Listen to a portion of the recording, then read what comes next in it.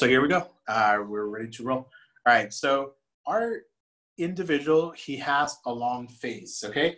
So that long face usually means that the ratio of width to height is a little bit more narrowed, okay?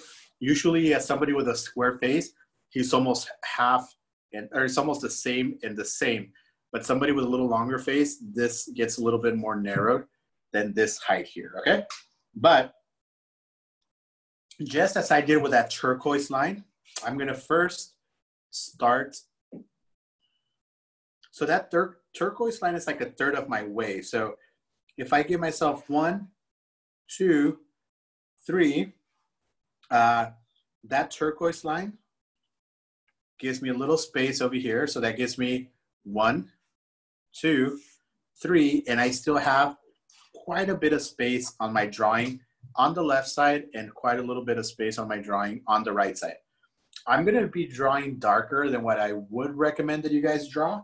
The reason why I'm drawing this dark is because I want you guys to see the picture on your screens. If I draw lightly like I would in the studio, you guys would have a hard time seeing it. That's usually the big complaint that I get with some of my students. They cannot see the drawing because I'm drawing a little too light. So again, I'm making mine darker just to make it more visible for you guys, okay? So that is my plumb line, all right? That's pretty decent. I'm gonna find the center of my face, which is not quite center because the head actually is tilting, so the back of the head is quite a bit higher. So I'm gonna give myself just enough flexibility to have extra space, okay? So this, if I do half and half, it still gives me a little space to do the back of the head back there. So, you know, my drawing is gonna be well composed, all right? So this is my line of my eyes.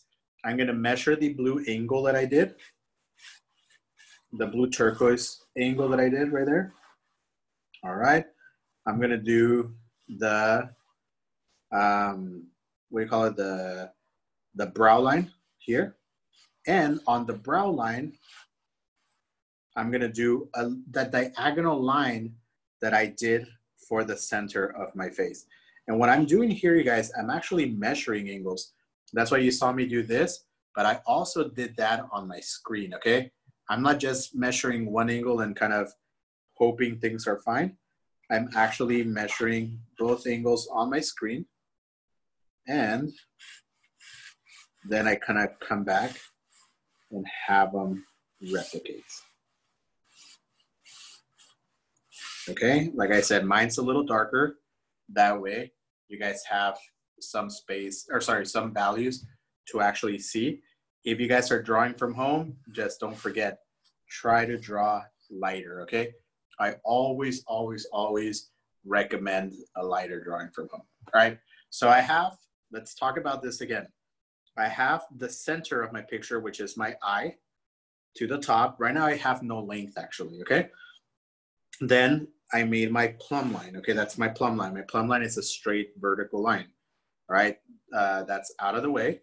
After I made my plumb line, I made my brow line here, and then I did that angle of the face. So the face has a tilt, and this is the angle of that tilt, okay?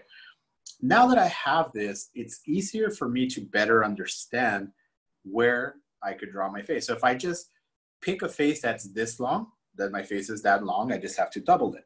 If I pick a face that's a little smaller, let's say my face is this long, then I would just have to double it, and that gives me my height. I'm just gonna go ahead and verify I'm actually quite correct here, but I'm just gonna go and quickly verify my line. It's actually a little higher right here, okay? So I'm doing something that I don't usually do. I'm drawing flat, that way you guys could see it on the tablet. Usually my drawings are not flat like this, they're vertical like this, that way I could see exactly what I'm doing.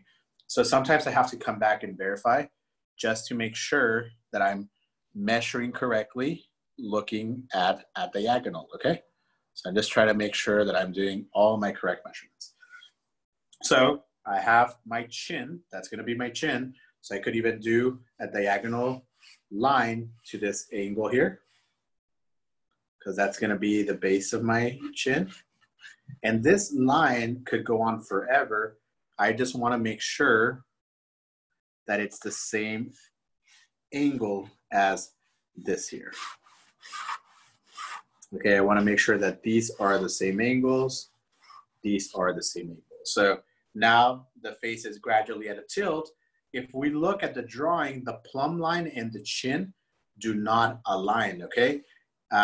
So what happens here is the chin would actually end somewhere about here. Then my plumb line would come up. Sorry, my side of my face would come up just ever so subtle. And then it would straighten out just a little bit, ever so subtle. And then it would straighten out just a little bit, ever so subtle, okay? These are just straight lines, you guys. They don't have the shape of the face, but they have something much more important. They have the placement of the face, okay? Detail is secondary to structure, okay? Composition and structure are amongst the most important things in drawing. And we have to remember that, all right? We always forget about our composition. We always forget about how the face should look, and we start going too fast into detail, okay? And that's not something that's really recommended or something that's really good, okay? So I'm just measuring this angle here. That's the same distance to that third of the face here. So I'm just gonna do an angle for the hairline. And if I remember, this line here would actually be another angle right there.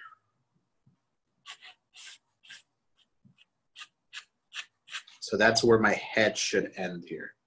And if you guys look, I'm just doing the same angles that I have in the picture. And angles are always correct if they're, remember, they're relative, okay? So if you guys have this angle smaller, this angle's more narrow, it's just gonna be a smaller face. But if your angles are all correct, it's still gonna be a very good portrait, okay? Don't forget that. All right, so what's the distance from the eyes to the nose? That's usually 2/5 of the way down. So if I do a marking here, I'm just gonna do a pretty simple marking here. Now we can measure 1, 2.5, okay? His nose is quite long, so it's actually a little tiny bit more than 2/5, but it's very close to that, all right? Don't forget, from the eyes here, not from the brow there, okay? So I'm measuring from the eyes here, and I'm just gonna verify 1, 2.5. I'm quite happy where the placement is. And the center of the mouth is roughly 1/3 of the way down from the nose to the chin. Maybe just a tiny bit more, but just always roughly 1/3. If I measure, it's 1, 2, almost 2/5, so 1, 2, and a little bit more. And I'm measuring from the center of my lips, okay? So I'm just gonna do another line. I usually don't draw this structure. I draw a lot looser than this, but I wanna make sure that if you guys don't draw often, you have a good understanding and a good idea of where the face is gonna fit, okay? So we have our angles, we have our placements. At this point, we could start doing more angles here. We could start doing the chin.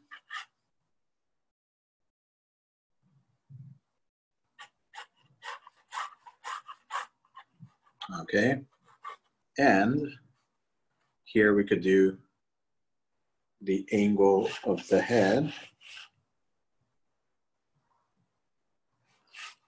And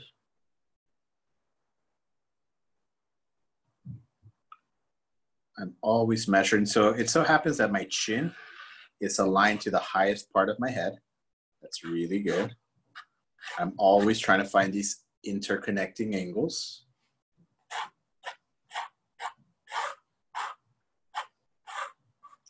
And there we go. So my guy is there. The big structure of him is there, and he looks quite correct to me, by the way. Obviously, he just looks like angles and like a freeway of lines, but it's okay at this point. That, to me, is all the information that I need in order for me to start rendering, okay? If you guys are not so comfortable with drawing and you guys actually wanted to just take a look at here, remember the video will be up in a few minutes. If you guys want to paint with me and you guys want to drew a little bit beforehand, or you know, just got a little comfortable and decided to go with it, by all means go with it. I know you guys are talented and I know you guys could do this. The one thing I recommend, if it doesn't work one time, don't try to fix that drawing over and over and over and over again. Shoot a photo, let me know what's not working. I could advise you better that way. And it's actually okay for you guys to start from scratch, okay? There's no wrong saying that, oh, if it doesn't look good the first time, then you guys just change it until it looks good. You actually become better watercolorists, not by doing one portrait, but by doing 1,000 portraits, okay? You don't become good drafters by doing one good drawing that could be luck, that could be not, you know? You become good drafters by drawing over and over and over and over again, okay? Super important to understand that concept. It's not about the one, it's about the many, all right? All right, so I'm sharpening my pencil right here. So if you guys hear a sandpaper, it's my pencil getting sharpened on my sandpaper there.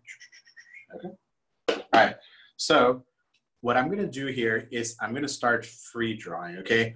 I'm gonna start enjoying my drawing process. I'm gonna forget a little bit about all the lines that I have. I'm gonna be okay if my lines take a little change for the good.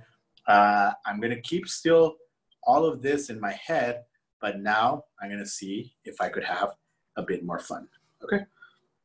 So I'm gonna start with my nose. To me, the nose is the most important thing because the nose will actually structure the whole face. The nose is actually not what gravitates somebody towards the portrait. It's mostly the eyes, but it is what gives the portrait the most structure. Most people, most fine art artists and drafters, they'll actually start with the brow line. Okay, they'll start in this brow area because that has a lot of order and organization to a portrait itself. Okay, so once I do this very gentle angle right here, I'm going to go ahead and push a line that goes pretty straight, but it's not a perfectly straight line. There is a bone on the nose that we want to make sure that we do. So I made a little break right here.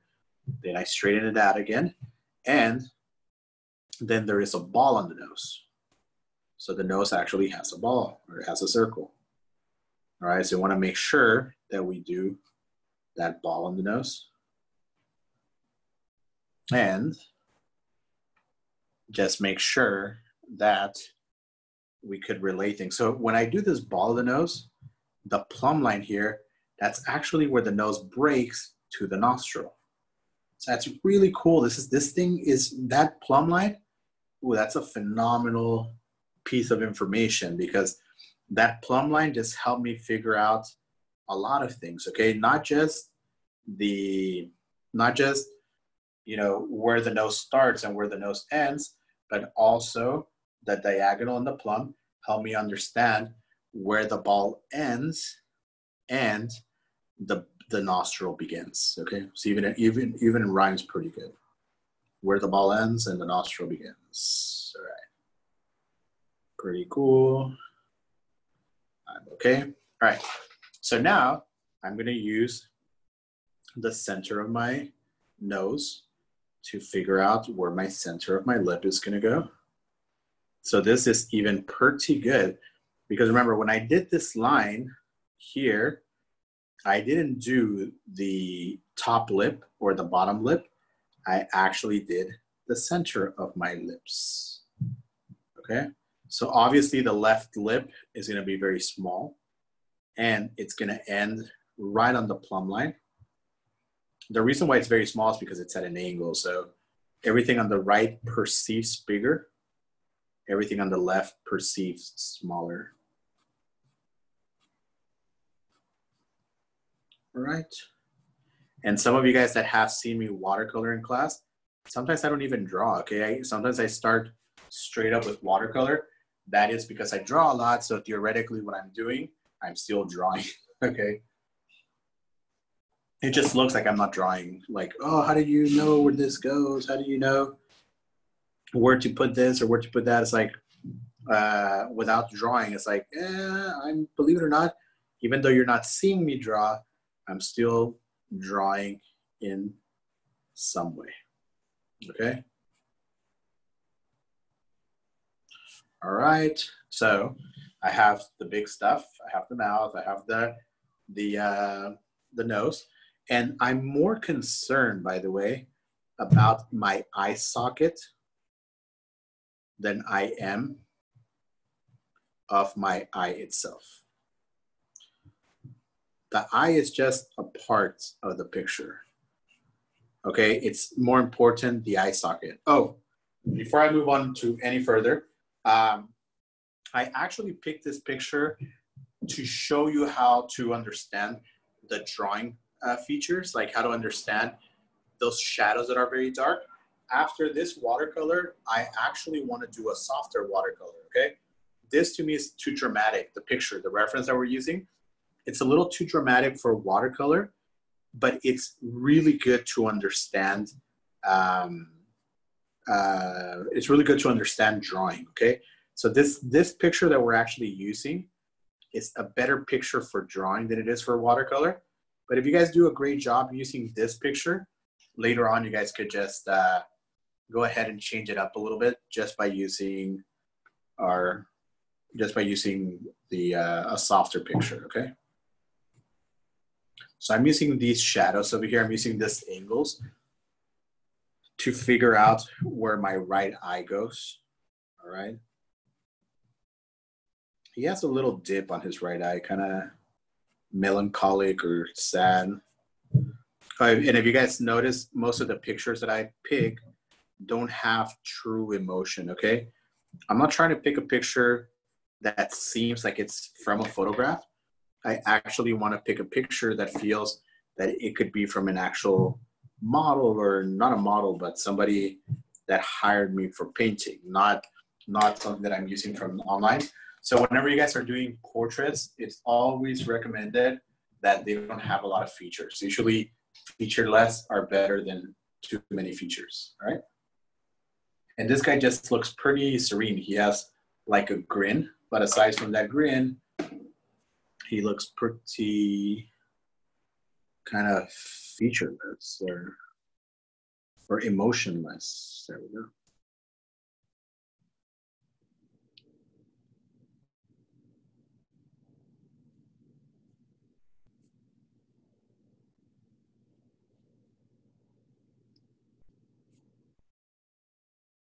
All right. So there goes the eyes, there goes the nose, there goes the lips. And like I said, I'm drawing a little dark just for you guys to see what I'm actually drawing. But everything there looks pretty good, right? And don't forget what I said. I'm going to do a good job with the drawing too, okay? I'm not going to do it like a simple drawing. It's still going to be somewhat loose, but I want to make sure that this guy actually feels like him before I get started, or at least many of the correct angles feel like him. All right?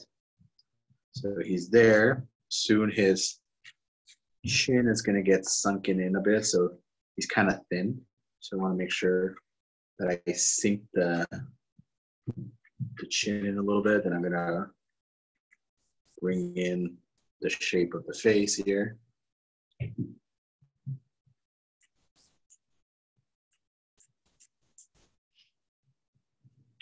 His initial drawing, the chin was a little too long. So I'm going to go ahead and I'm going to subtract. And that's okay. Remember, that is part of drawing. I had a good drawing, but maybe this distance is closer to that there. That's much better, all right? So just because I had a good drawing, it didn't mean that everything was set in stone. Angles, angles, thinness. Now I'm gonna go a lot thinner on the hair.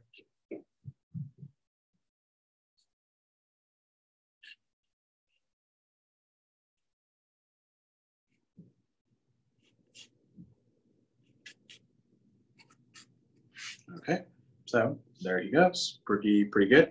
So right now, this guy is how this guy would look if he didn't have a beard. All right. So you guys know how he looks with a beard because you guys are actually looking at him. But if you guys ever see this character beardless, it's like, I've seen this guy before. I don't know from where. It's like, oh, it's the bearded guy without a beard.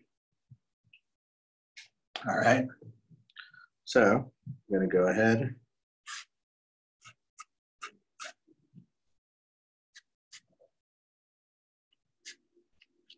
And just continue the drawing. All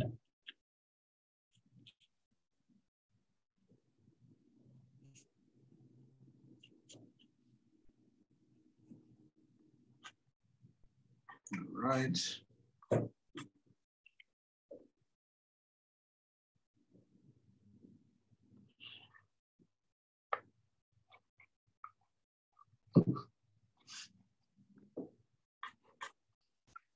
And if I'm okay with this, I'm okay with the drawing here, which I am actually okay with it. I'm gonna start breaking in my shadows, okay? If this was, one of you guys that have done portraits over and over and over again, and you guys are super comfortable with this, you don't have to do this, but I also know that many of you guys don't draw portraits all the time. So this is gonna be a benefit, not just for this picture, it's a benefit for you guys in the future, okay? So even if you guys draw, pay attention to this step, that this step is gonna make your painting a lot better, okay? I don't need a lot of my grids anymore. So if I wanted to, I could actually soften those away. I'm not getting rid of them completely because if I would have drawn lighter, I would have actually kept them. But because I'm drawing a little darker for you guys to reference, I'm gonna try to get rid of them, okay? Or at least soften them away. There we go. All right, so he's no longer bound by a grid. He's just the portrait that he is. And let's start breaking in the shadows, okay? Blocking in the shadows is really important. It helps our definition on the face. So this distance that I gave myself there was actually done by my shadow. So this is the nose, the right shadow on the nose, plus a little bit of a cast shadow of the nose onto the face, okay? From here, I could see that my nose is a little bit too narrow, so I could fix all this stuff, okay? I could also do the gesture that comes from here and goes to the end of my lip, okay? And I could also figure out the right side of my face. So I could figure out how the right side of my face works and how it's structured. I could also figure out the little bags below his eyes. So remember, last week we discussed that with the dog, the anatomy of it wasn't that important, okay?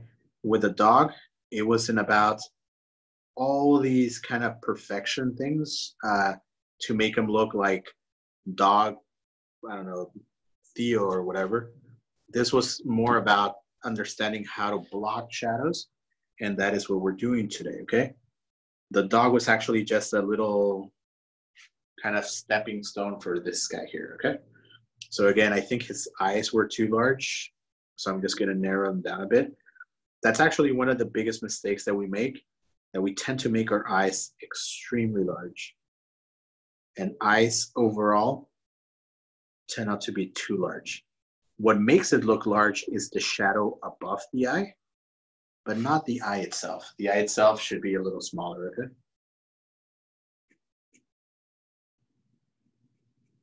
All right. A lot of the round of the iris is actually behind his eyelid. So again, you don't have to make that very big either. Okay, there we go. Has some detail. Now let's finish blocking in texture and values. Okay, so for the beard, what I don't want you guys to do, I don't want to see this kind of beard, or I don't want to see this kind of beard. I want to see the important hairs on the beard that are actually broken from each other. This is a much better beard than that and that. You guys might see like, how in the world is that a beard? I don't see anything that relates to a beard. Well, we'll discuss that, okay? If you guys do something your eye is used to seeing, like a beard, on somebody, even though it's not a lot of information, it's just one or two strokes, your brain will make out that that is a beard, okay? You don't have to give the viewer all the information. You just want to give them little hints of information. Let the viewer work a little bit, okay? Don't let the viewers get passive. And one of my most favorite artists to see of implied information or suggested information would actually be John Singer Sargent. He, with one stroke, did a brow, okay? Him with one stroke, or the zigzaggy stroke, did a fold of a shirt. So he's showing the artist how efficient they can be without actually doing too much, okay? Sometimes we feel that if we do 20 strokes, it's much better. But in reality, it's about doing a few strokes that are well placed that work a lot better, okay? So again, I'm not doing too much. I'm not doing too much at all. I'm just doing enough to suggest that this is a beard, okay? Just suggested information. All right, good looking guy here. He has his fear. He looks like the guy. He looks like this guy. So if I start painting, I'm gonna be okay that he's gonna be the sitter that I'm painting. Not, if he's John, we don't want him to look like Steve or somebody else. All right, so I'm gonna separate the hair a little bit. And again, my drawing's still quite loose because I'm very confident with my painting. Sorry, that's my dog. Today I'm working from home, so you'll hear a little bit more stranger sounds, which are common to me because these guys bark all the time. Got a bunch of dogs in our neighborhood, so they're always barking at each other, which is okay when you're not sleeping. When you're trying to sleep, you're gonna go a little nuts, but it's okay.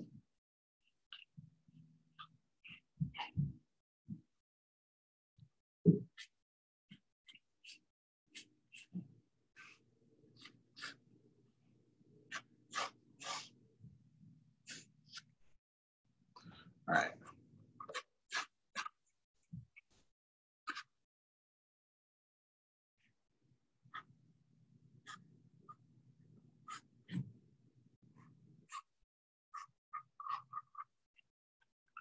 All right, so there he goes. He's in the picture, you know, this gentleman of I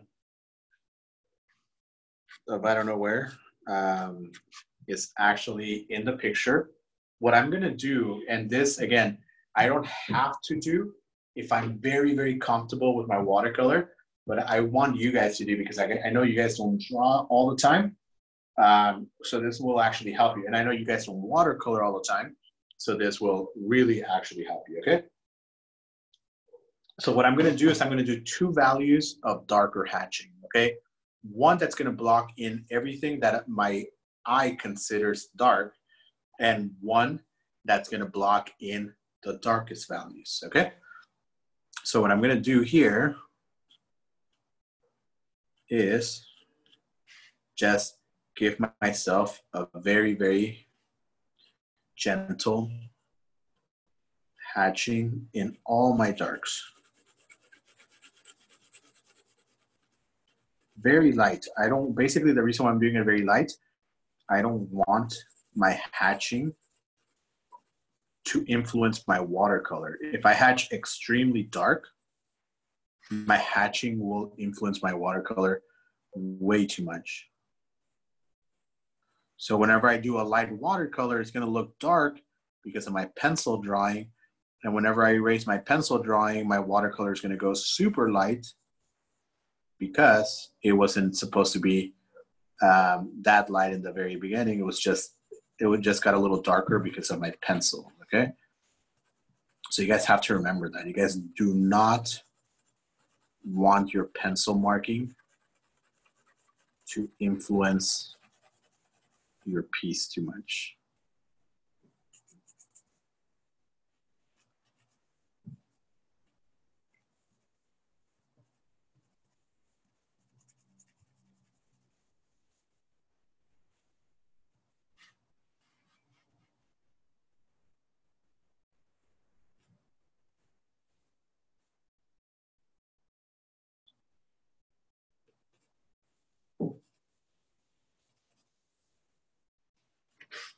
All right.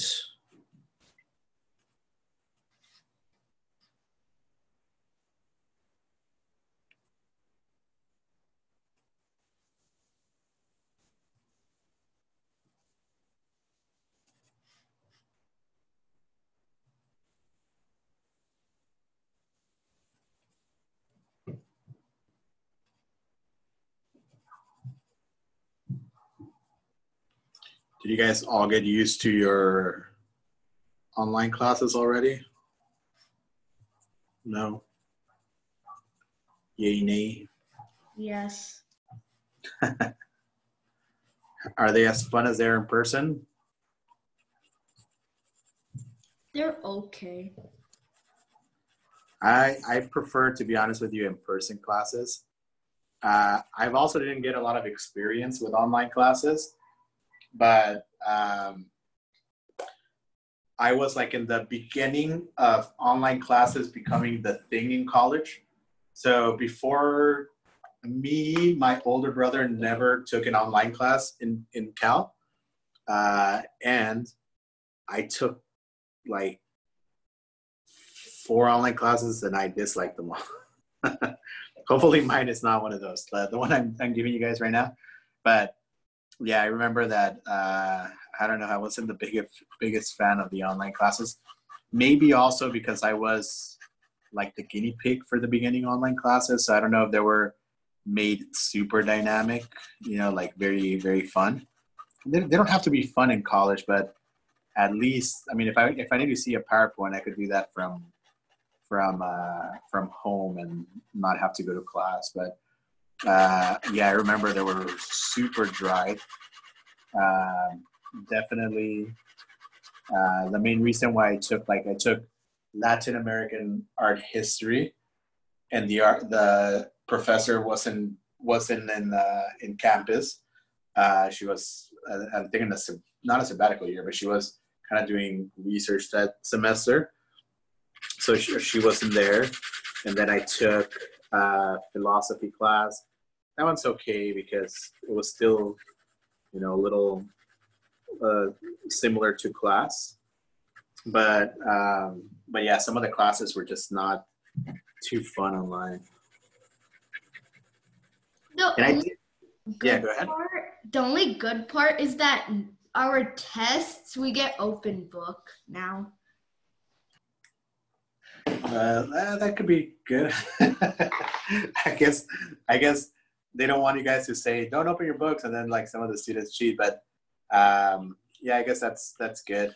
It's good to retain the information though, because sometimes open book questions or open book tests, we might rely too much on the open book itself and not on the studies that we're doing. But yeah, I think those were some of the some of the perks of having the online classes, that you could have open book questions. But usually in my classes, when we have open book, it's mostly opinionated, so they know that we're thinking when we're doing the test. Okay. Yeah, so it's more idea-based questions rather than copy-paste questions. That's really cool.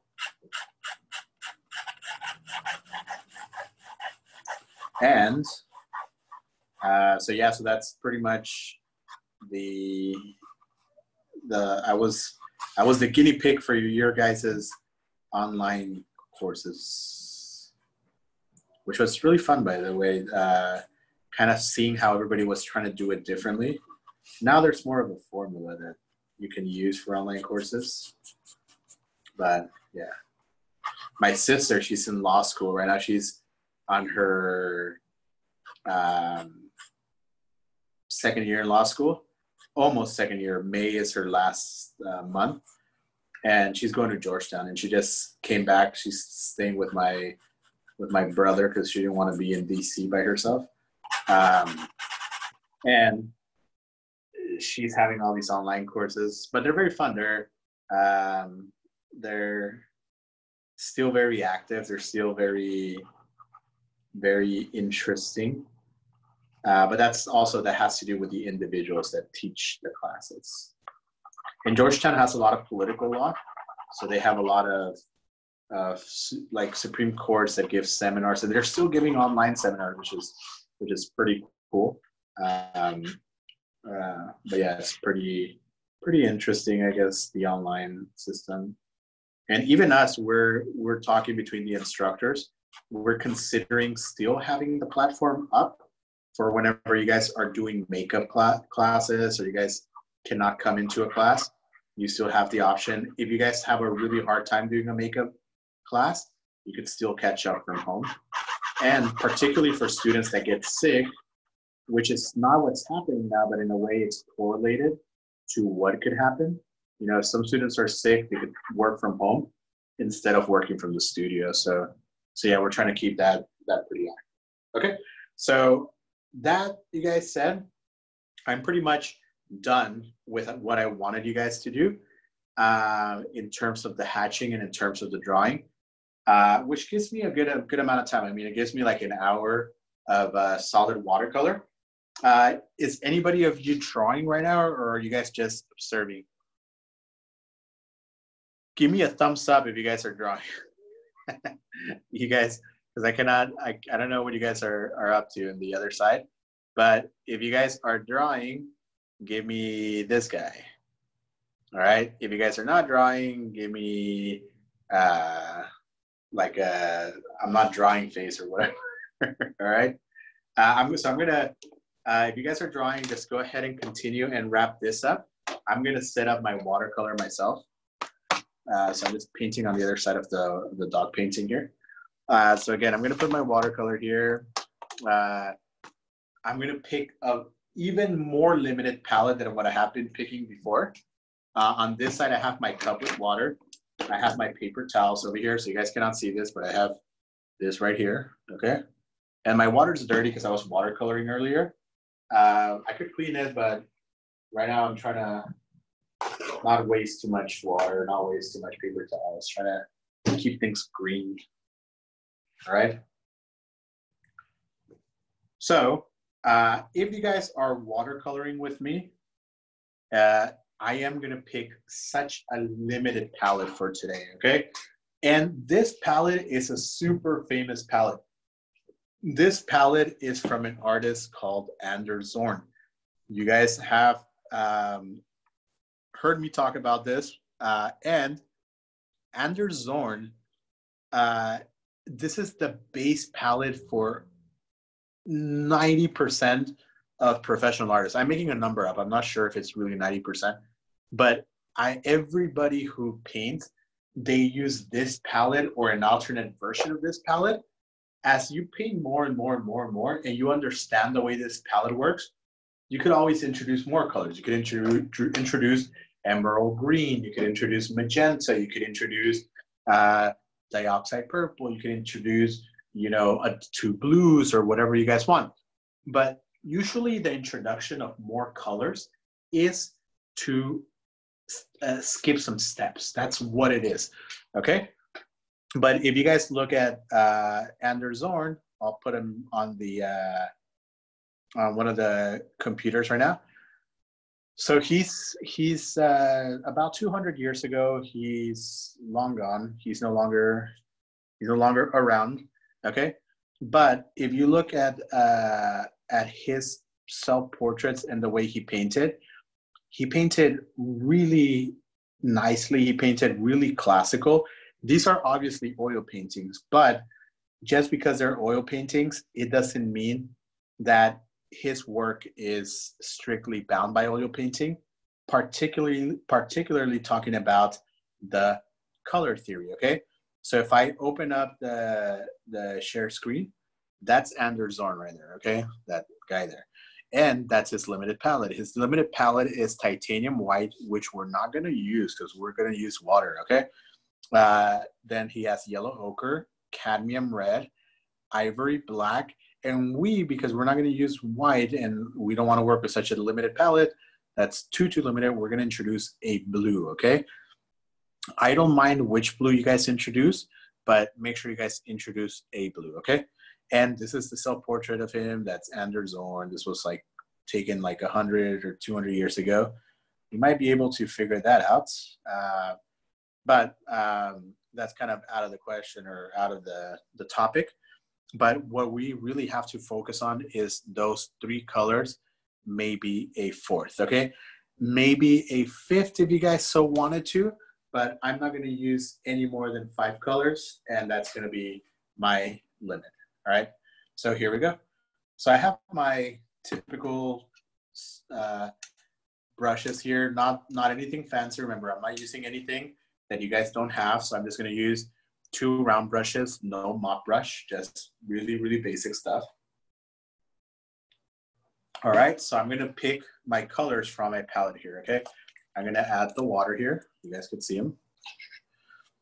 So here's my yellow ochre. I'm just going to get it active. And again, my tubes or my colors on my wells, they're a little different than these colors on these wells, okay? I actually squeeze mine from actual tubes, and they're really rich, but like I said, that's kind of cheating, because if you guys don't have access to it, there's no reason why I should have access to it. So I'm just using the studio material, okay? I'm also going to use my lemon, which is going to be this yellow over here. It's going to be one of my 2 extra colors. All right. I'm going to put it on my yellow as well. All right. And I'm going to use my cadmium, which is this one that looks a little orange, okay? Basically a little bright, warm red. Warm means that it's on the orange family. It's not on the purple family. Okay. I'm going to use my phthalo blue here. You guys could use cobalt. You guys could use phthalo. You guys could use French ultramarine. I'm just going to have a blue over here. And I'm going to use a black. One of the main reasons I'm using blue is to not make my black look like black, okay? Black in watercolor is extremely flat. So I don't want to use black as a color. I always want my black to have a little bit of something, okay? So that's my color right there. If you guys see me get different colors at this point, it would just be to make something, it would just be to, more colors, it would just be to refill this, or that, okay? You guys, if you guys have a small portrait, you guys don't need to have a wash, okay? If you guys have a mop brush, you guys don't need to have a wash. I don't have a mop brush and I don't have a small portrait. My portrait is roughly about human size. So what I am gonna do is I am gonna throw a water wash only, okay? Nothing but water on here. And really quickly, we're gonna start throwing color on there as well, all right? So make sure that you guys have your palette ready to go, all right? And what we're gonna do here, let me pick out the image again. Sorry, I had the Anders Zorn image still going on my computer. All right, so I am gonna use a tiny bit of my lemon, followed by a tiny bit of a muddy orange, followed by a tiny bit of my yellow ochre, followed by a tiny bit of a warm brown, okay? This might sound complicated, but because it's a very loose wash, it is actually not as complicated as it sounds. I am going to take my picture on. Sorry, I haven't done that yet. But I am going to take my picture on. That way it doesn't kind of fold as I'm watercoloring. That way it stays nice and flat. And you guys don't see a funky looking guy because he might start getting all funny looking as my paper starts to warp. All right, there we go. I think we're good. I think he's ready to be painted on. All right, so what I'm gonna do right now, because I have a cold press paper, it takes water very well, and I have a bigger portrait, I am gonna use just the pure water. If you guys had a brush like this, you guys could use this. I'm gonna use this just for the wash, not for the painting, because I don't wanna spend too much time just adding water in this thing. All right, so I'm just gonna throw some nice water.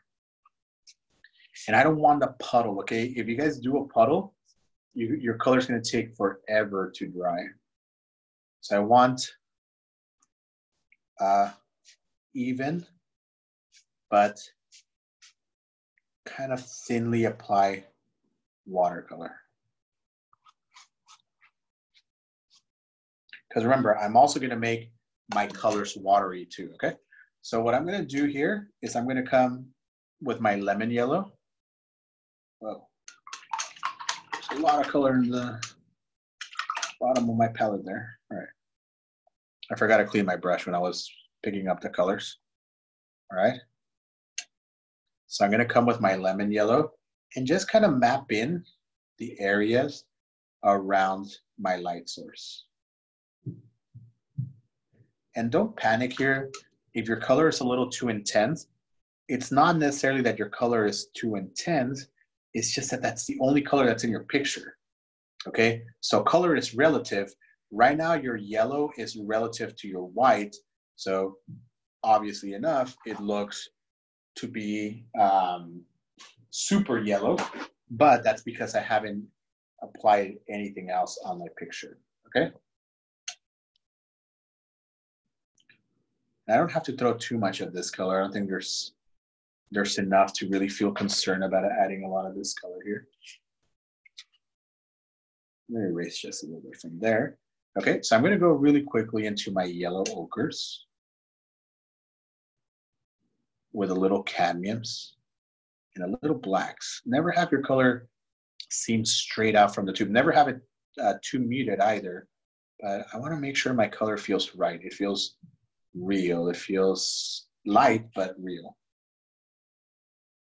All right.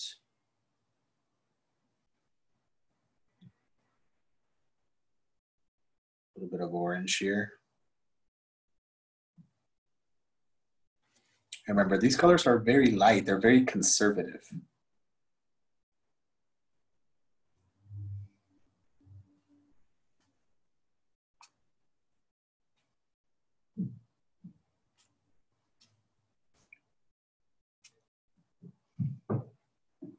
And see, all of a sudden, my yellow is disappearing.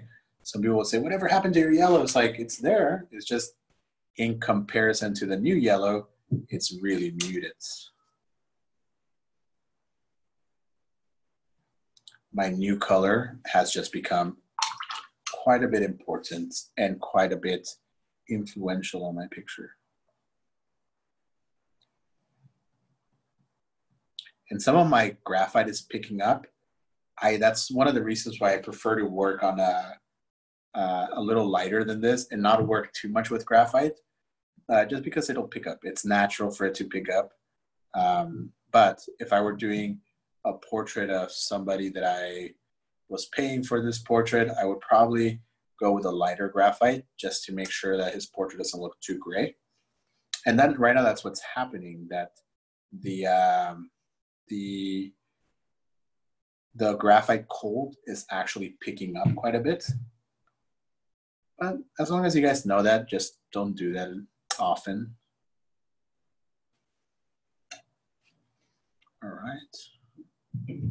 So I'm gonna do a little cooler red on the nose. And again, very fun.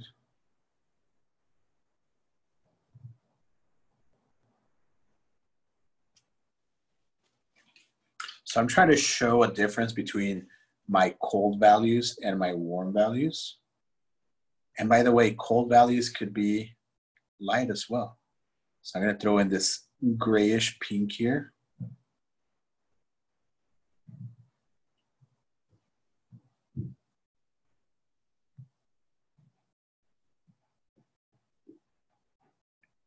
And my portrait is quite muted, but I do have my high chroma colors. High chroma are your bright colors, not your muted colors, even though it is a little muted because of the graphite pencil. But I don't mind it.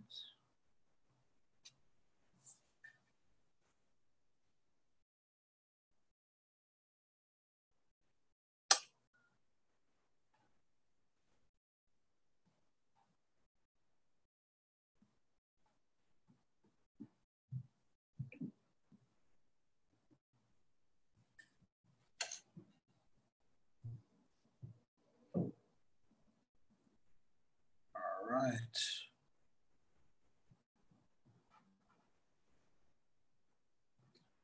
This is the only color that I'm seeing here, okay? I'm not seeing a desaturation of color. I'm not seeing grace. I'm just seeing color here.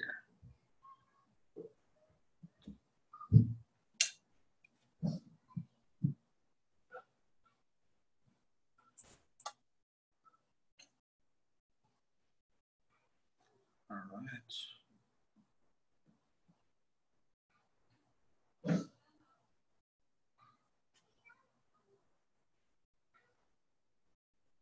All right. Have fun here. Make sure you guys use your high chroma colors. That there is obviously gray, this portion here, but doing the gray portion is really simple.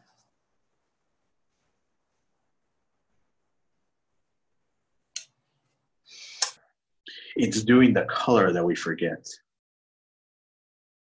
And I'm reminding you just not to forget.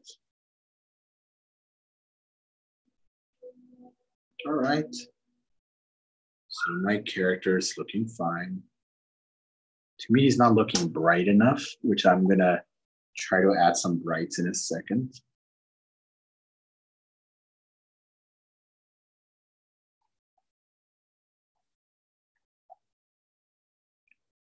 I'm gonna use that yellow ochre for the hair. I feel his face might actually be a little too long for my taste, but I cannot actually notice that because, like I said, I'm working flat, which I usually never do. I always try to work my watercolor at an angle, but because I want the image to be flat here, I am getting a bit of perspective that I might not actually be able to notice on my end. But when I stand up, his face does look a little long. I'm okay with that. I understand where the problem happened, and I'm fine. I mostly draw on a drawing horse, so my pictures are more accurate.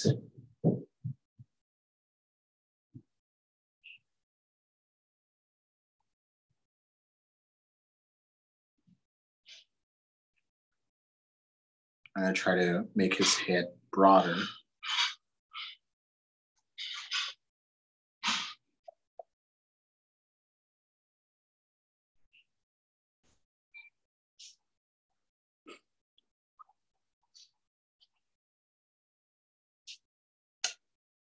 right.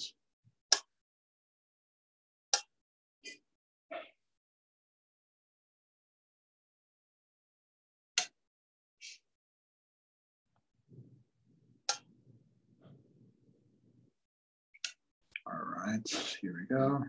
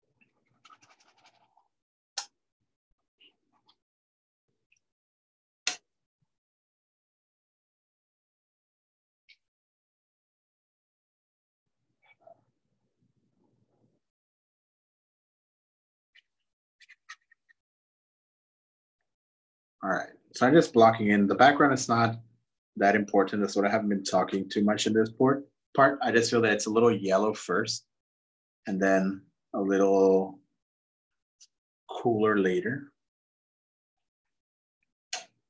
Okay, but before I move on to the next step, which is gonna be defining my shadows a little better, I am gonna go in here and define a little bit more of my brighter chroma colors, okay? I don't think they're quite there in the picture. I think my bright chroma colors are actually quite muted, okay? And I'm gonna try to bring this light into the picture and desaturate these colors later, all right? So my picture will be wet for a bit of time. I am using quite a bit of water, so I don't need to worry about my picture not, being ready to work or active. But what I'm gonna do is I'm gonna do the brightest colors now. I could start with the yellow one. It doesn't really matter where I start. But I'm just gonna come in and brighten the intensity of the picture. And I know later on, these colors are gonna go away to some extent, okay? But they're not gonna go away a lot. So I'm trying to bring in my high chroma. And the most important one is not the yellow that I'm throwing. The yellow is actually my minority of the color. It's actually the red. The red is the color.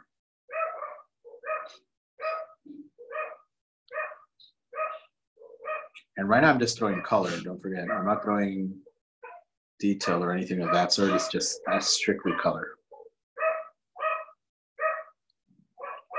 There goes my dog again. Remember, he's here.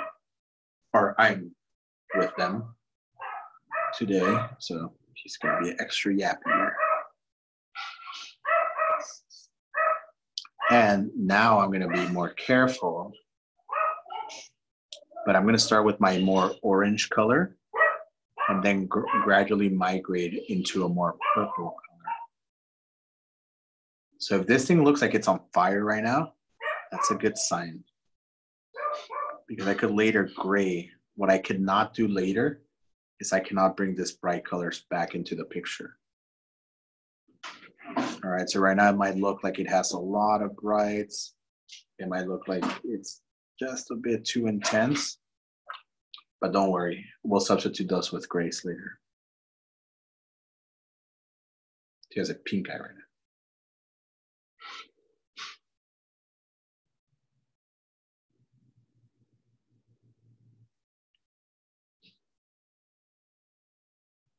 So I'm gonna do the colors around the eyes a little bit more orange.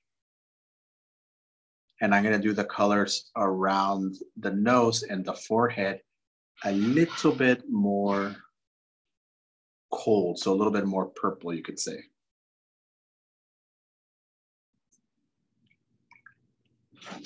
All right, so I'm just building up, making things a little more intense.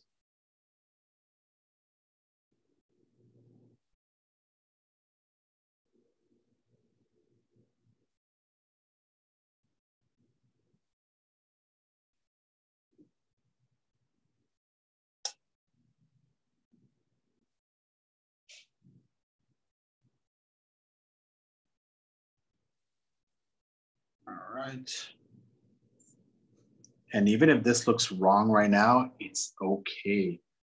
You're not gonna have another time to add these brighter colors. So if you guys don't do this now, you're gonna have a small window to do this later, but it's such a small window. I don't recommend you do these later. I recommend you do this now. Okay, that looks pretty good. So now I'm gonna do my purplish reds. So I'm gonna add my red next to that blue or to the black. It doesn't really matter. They're both cold at the end. All right, very thin. And I'm doing it very thin because the purple color, it's actually quite light. It is purple, but it's not dark. Or it is cold, but it's not dark.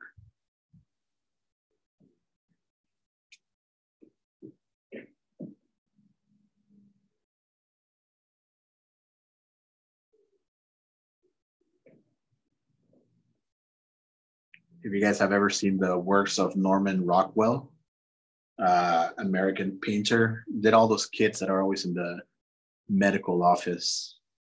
So Norman Rockwell, he always did a stripe of brighter reds along the nose, just to show that those kids always had that kind of stuffy nose, you know. Really nice looking, by the way. Really, really well done portraits, but really fun and funny the way he would always do that stripe of bright color, just to show that those kids always had this runny nose. All right. So I like it, and my nose might be a little more colorful. It actually is not. Let me rephrase that. My nose might perceive more colorful than in the picture, but it is actually quite correct, okay? That's the right terminology for that. Right now, it's that you guys cannot compare it to anything. So you guys are just comparing it to the other light colors that I have here. But when we start adding those really dark values, which are going to be our next step, it's not going to be a really dark values, but there are going to be quite a bit of darkness to them. You guys are going to see where the other variation of color actually worked perfectly fine.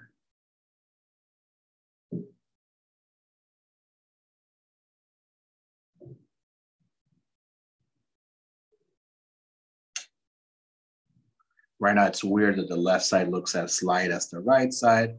But again, that's because we don't have any values to compare. The more we paint, the more values that we give it, the better it's going to be. Be patient, okay? Patient, and patience is a virtue, and it's a good one.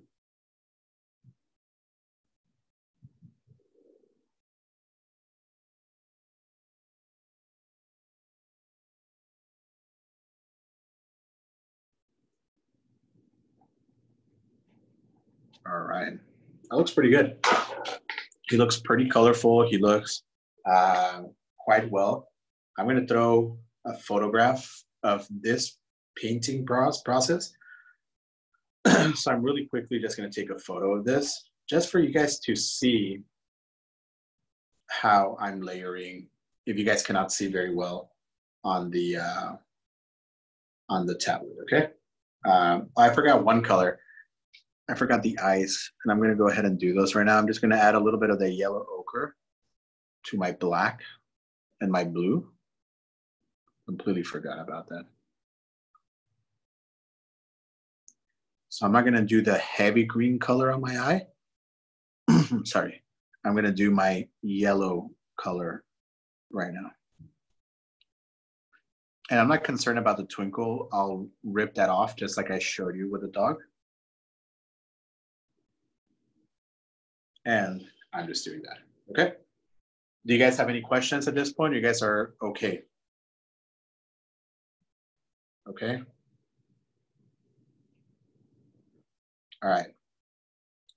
Once I do this step, I'm just gonna do one last step for today because this I'm doing quite fast, but it might actually take you guys a good deal of time to do correctly. So our class today is gonna be like till 8:45 because the next step is gonna take a bit of time. But I don't want you guys to rush at home, okay? I actually want you guys to take your good old time. So after I'm done with this next step, I'm gonna work a little bit more on the portrait, and then I think that's gonna be it for today. If you guys are working or you guys have any questions, please let me know. I'm just talking because I gotta let this dry. All right. So if I start working right now, if you guys don't dry your brush, your watercolor will always be too wet. The color will always be bleeding, and it's gonna seem like a never-ending story, okay? It's gonna seem like he's the softest person you guys have ever seen. And it's actually easy to make this person soft just by doing thin layers at the end. It's a lot harder to make them look structured later. So my brush strokes are still gonna be quite square today, okay? Or they're gonna be quite square now. All right, so here we go. So I'm gonna pick a little more intense color. I'm gonna dry my color really often, by the way. Do anything that I feel is incomplete. Sorry again. There was some bleeding in the eye.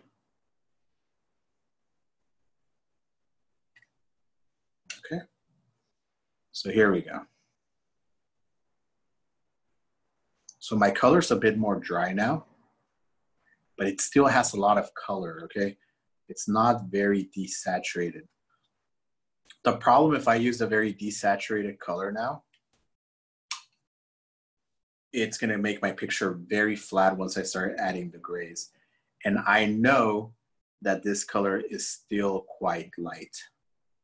It looks dark because it's darker than the previous color, but in all reality, it's not that dark.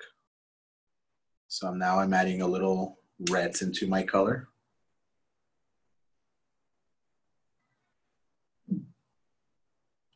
And this color later on is gonna get a lot more gray. But right now I'm not looking for a lot more gray color. I'm looking for the nicer color. So it's oranges plus black.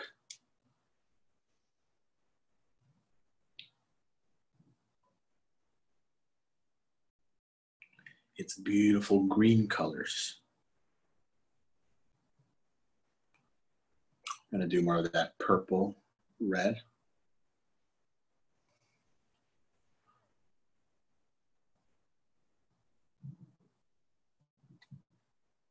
If my color's too wet, I'll dry my brush.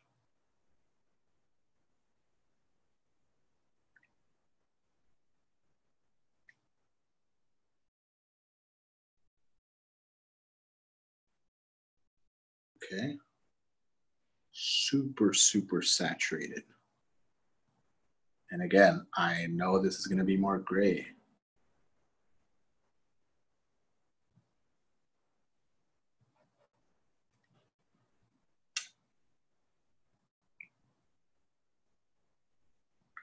Really high chroma.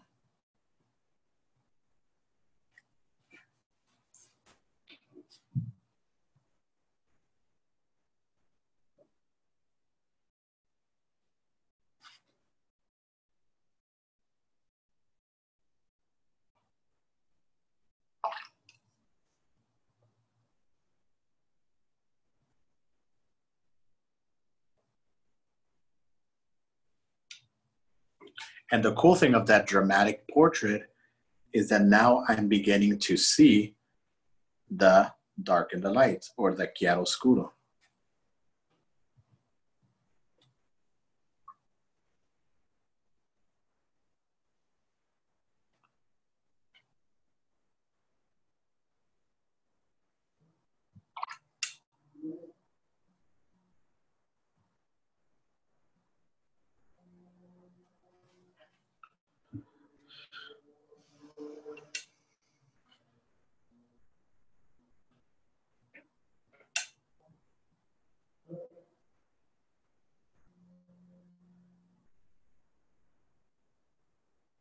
But remember, don't forget that I'm still doing my blocky strokes, okay?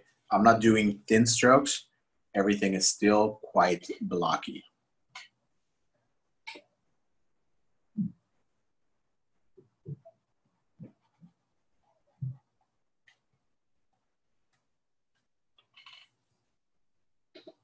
So now I'm gonna do a more green color. So I'm gonna go back to my yellow ochre.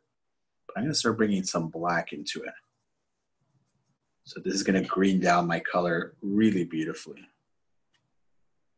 There we go.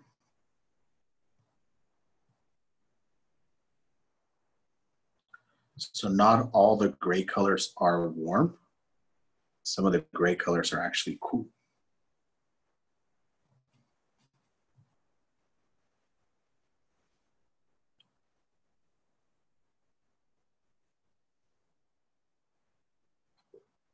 And these are still fairly light colors, you guys.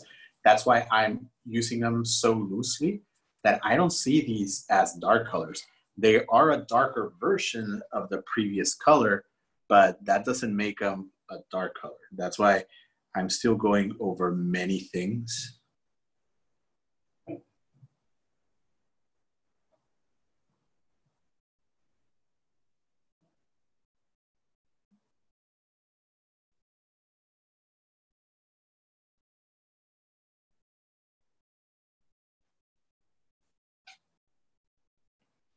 But my little character is coming out.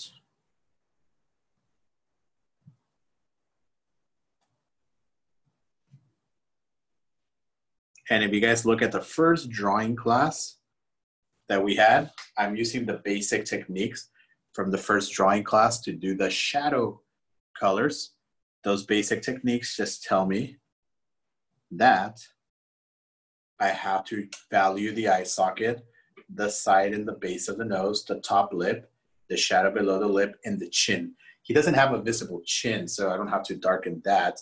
But most people that you could see the chin, you would actually want to darken that in a bit.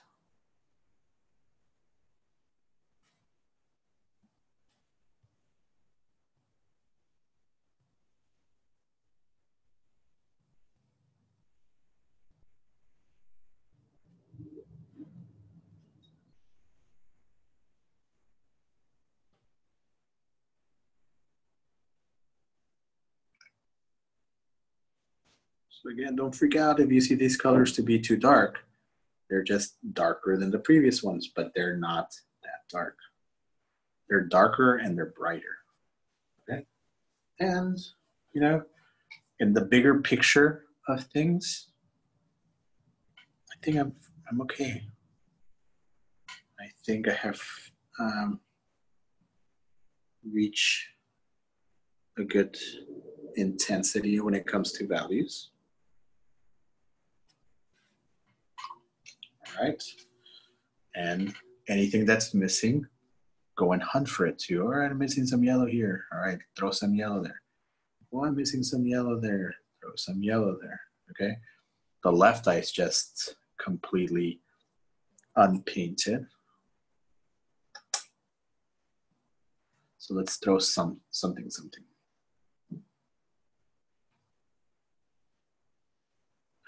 Isn't that too intense? No. Are you gonna desaturate it? Maybe. Am I scared if I don't desaturate it quick enough? No. Okay. And the main reason why I'm not scared of doing anything is that I know it's practice. And that's why this thing is gonna come out pretty well, because I don't have any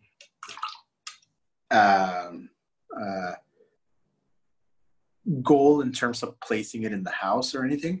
My goal is to understand and to execute, and that gives me a lot of liberty. Whenever you guys start working more professionally and you guys do portraits for your friends and so forth, you'll see that there's going to be a different kind of tension, and it's going to be you know, a little stressful, but that's going to happen in the future once you guys are good at your techniques. Right now, we're still working on techniques. So like I said, our expectations are there, but they shouldn't be to sell or any of that sort of stuff. Your expectations are to practice, okay? And you know, those are going to be high expectations for my part, because I always believe practice makes perfect. And if you guys practice well, you guys should be able to do a pretty good job later.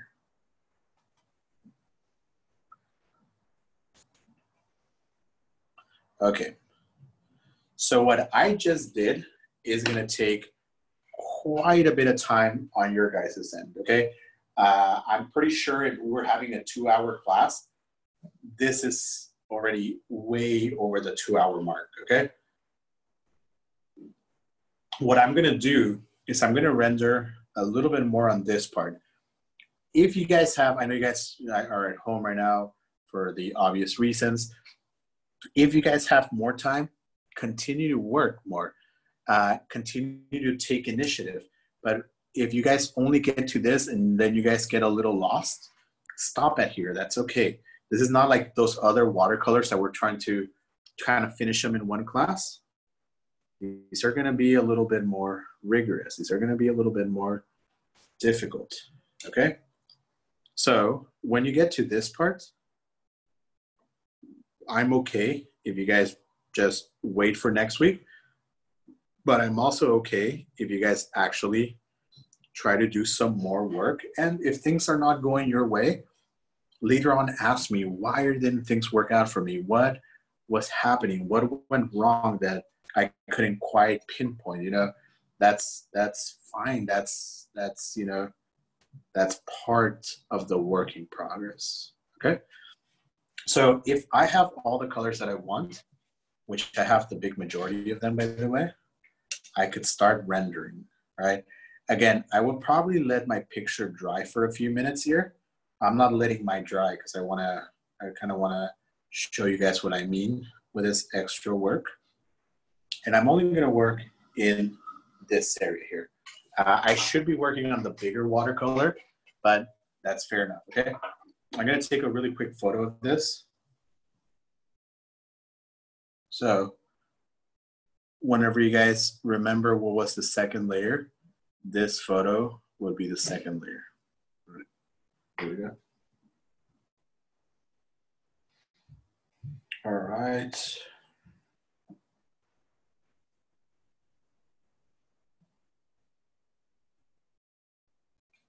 Here we go. All right.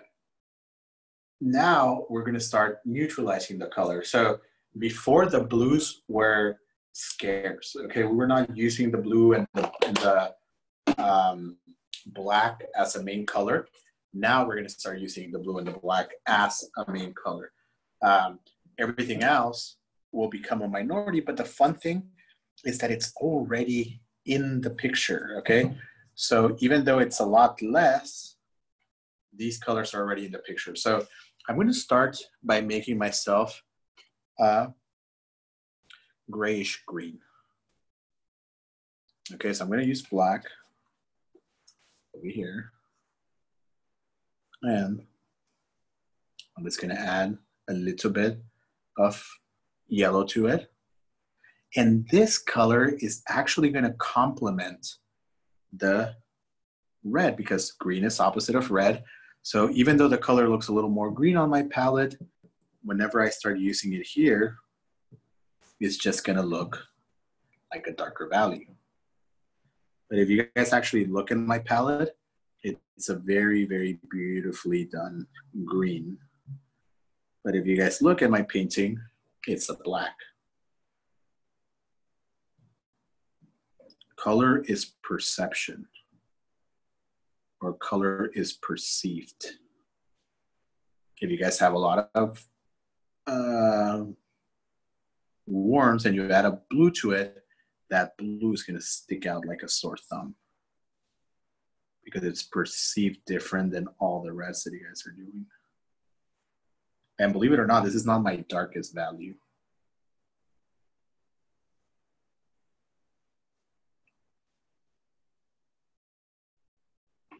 This is just still in the middle of the pack.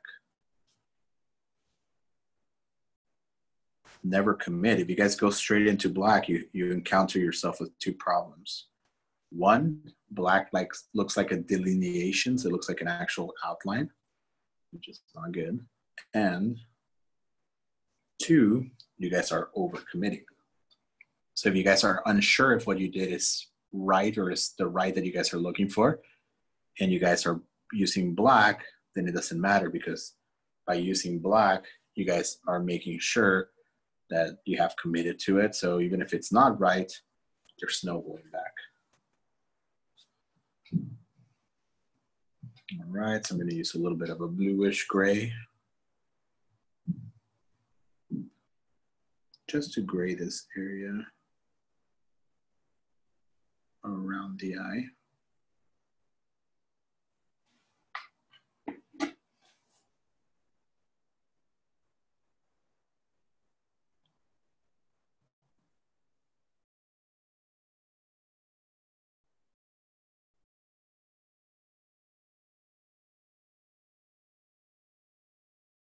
All right.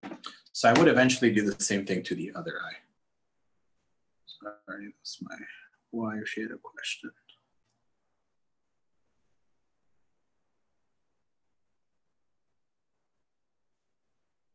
All right. Going back to that blackish green. It's just giving me ever so subtle some more depth, but I'm still trying to keep the color.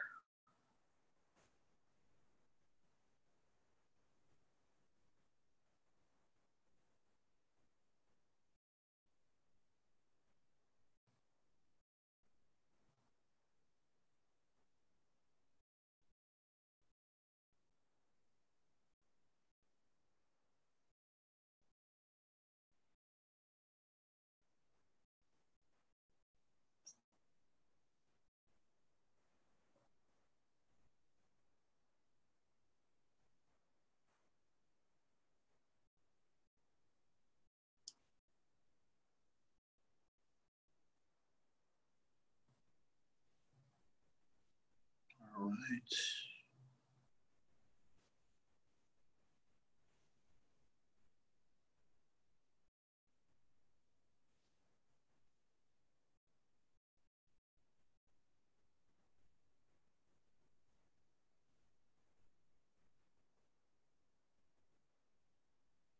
And have fun with color, you guys. That's really important.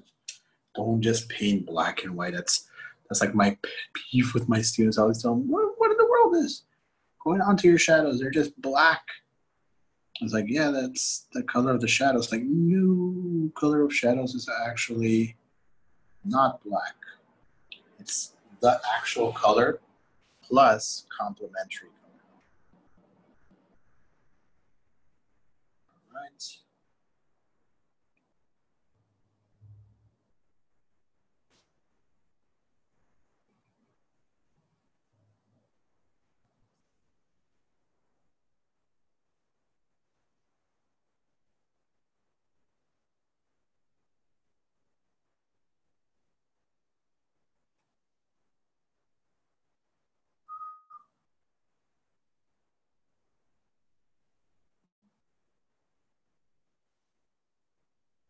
All right. Here we go.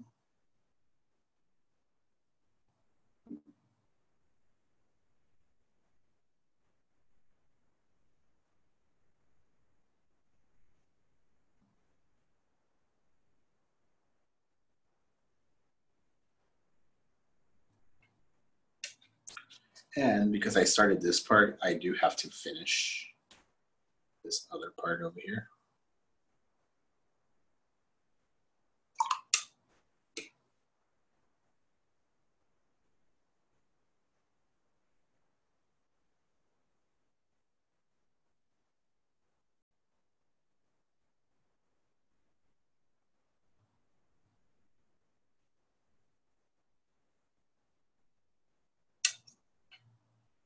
And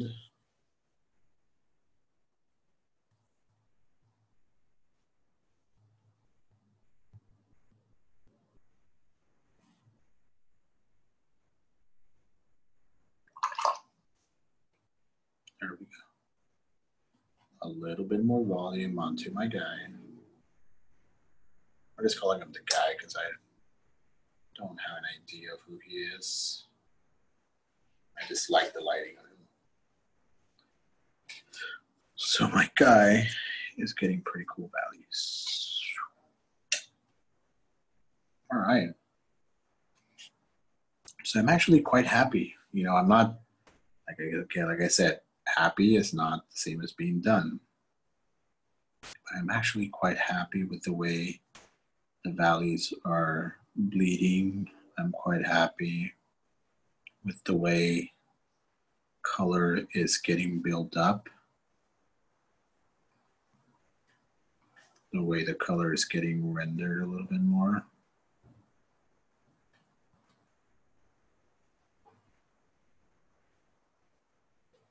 And I think that is good for today. I think this is actually a lot of work for you guys to do in 2 hours or 3 hours, okay? I spend about an hour and 35. I spent, you know, somewhere around there talking a bit, but I know that you guys are not going to be talking too much because you guys are probably going to be working from home. But make sure, if you guys have any difficulties with your drawing, please send me your drawing before you guys start watercoloring. I'm going to take the longest that I'm going to take is probably going to be a day. But I'm probably going to have it done before a day, okay? So please, if you guys are unsure if things are going in the right direction, send me an email. Show me the photo that you guys were working.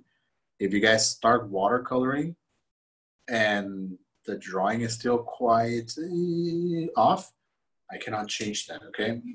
I could change the drawing, but I cannot change the watercolor too much, unless you guys do it very light. But even if you guys try to do it very light, I would just recommend that you guys leave, you know, the watercolor part till after you guys are done with your drawing parts, okay? I'm gonna do something real quickly because this has to be done. I'm just gonna go into my knife and gently rip my paper to expose a highlight. If you guys had masking fluid, you guys could do this with your masking fluid instead of ripping your paper. Masking fluid protects any light, but if you guys don't mind ripping the paper, then he has a little highlight. Okay, guys? Do you guys have any questions? Because that's all I'm doing. I know this is going to take you guys a bit of time.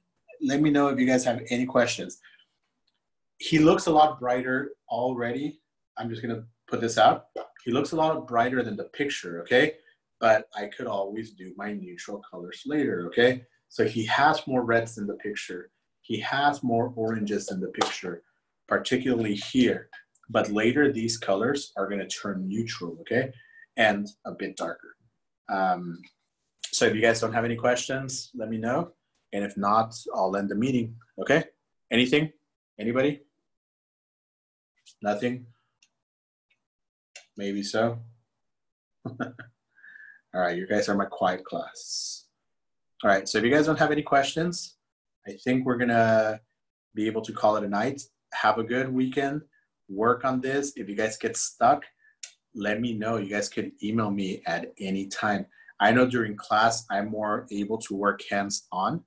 Right now, I don't have the luxury of working too much hands-on with you guys. So please let me know if something has you stuck, if something is not quite working out like you guys were wishing to be or do. But the only way I could figure that part out is if you guys email me. If you guys don't, then I'm assuming everything is going quite fine. Okay. So if you guys don't have any questions, have a great weekend, you guys. Stay safe at home. Don't go out, you know, still quarantine for a bit. And hopefully we get to see you guys soon. We don't have a actual set date, but hopefully it'll be by May. All right, you guys? Well, take care. Have a great week, and we'll see you later. All right? Thank you. You're very welcome. Bye.